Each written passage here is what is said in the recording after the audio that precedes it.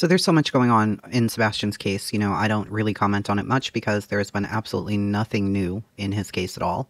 But this is the official information on the TBI website. The last update was 8/26/2024. Today marks 6 months since Sebastian Rogers was reported missing from his Sumner County home. The Amber Alert remains active. TBI special agents from multiple units continue to assist the Sumner County Sheriff's Office in the efforts to locate Sebastian. In addition to following up on leads and tips as they come in, agents continue to review and reevaluate the information gathered to date. Today, the FBI Memphis Field Office, Nashville resident agency, announced the offer of a reward for up to $50,000 for information leading to the location and return of Sebastian or to the arrest and conviction of those responsible for his disappearance. Anyone with information about his whereabouts should call Sumner County 615-451-3838 or 1-800-TBI-FIND. You can also email tips to tbi@tbi.tn.gov or contact your local FBI, nearest American embassy or consulate, or submit a tip at tips.fbi.gov. Here is his missing person poster, missing since February 26th, 2024. And if you go all the way down here, the questions are on here. What has been searched? And they tell you more than 2,000 miles were searched on foot. Many of these areas were searched and searched again. Law enforcement officers have searched the neighborhood, surrounding neighborhoods, schools, many areas in the county by foot. Bloodhounds and handlers have been searching the same areas.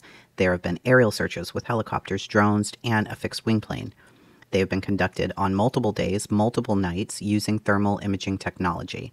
His house, the yard, the vehicles have all been searched multiple times. The neighborhood where Sebastian lives has been canvassed. Neighbors' houses have been searched. Sebastian is autistic. His family says he is drawn to water. Pools in the neighborhood were also searched. Dive teams were brought in. Bodies of water around the neighborhood and beyond were also searched, including caves. What about technology? Have you collected security videos from homes and businesses? Have all cell phones been checked? Many neighbors and businesses have provided video from home and business surveillance systems. We are grateful for their cooperation. The videos have been collected and from the beginning of the investigation have been analyzed and enhanced when possible by experts with the TBI, FBI, and Secret Service. To date, nothing gathered from these videos has been determined to be significant. We do caution that some surveillance videos being shared in public may have been misinterpreted or misidentified or not shown in its entirety. It has been determined that it does not hold any evidentiary significance to the investigation. Numerous search warrants have been executed. Cell phone data has been analyzed, and any other available digital evidence has been collected, searched, and documented.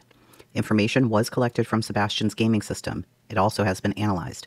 With help from the FBI, vehicles that were placed in the area at or around the time of Sebastian's disappearance have been accounted for. These videos and all electronic devices that have been reviewed, they're also being reinvestigated. What is going on now? What is next? The search has not stopped. Every day, tips and leads are investigated, people are interviewed and re-interviewed. Evidence that was reviewed once is already being gone over again. We continue to ask everyone to keep an eye on their property to see if anything might have been moved or displaced. Is this where a child could have hidden? If you have property that has ledges or holes or something that a teenager might find interesting and you can't search it yourself, please call the tip line and we will have someone come check it out for you. If you know Sebastian or have information, what he likes, how he acts, that you think could be relevant, let us know. And finally, they thank everyone for helping the searchers while they were out there. And I do think it's important that they're looking at everything again because in the Delphi case, they did have information, for example, on Richard Allen, and it was many years before they went through all of that again and looked again.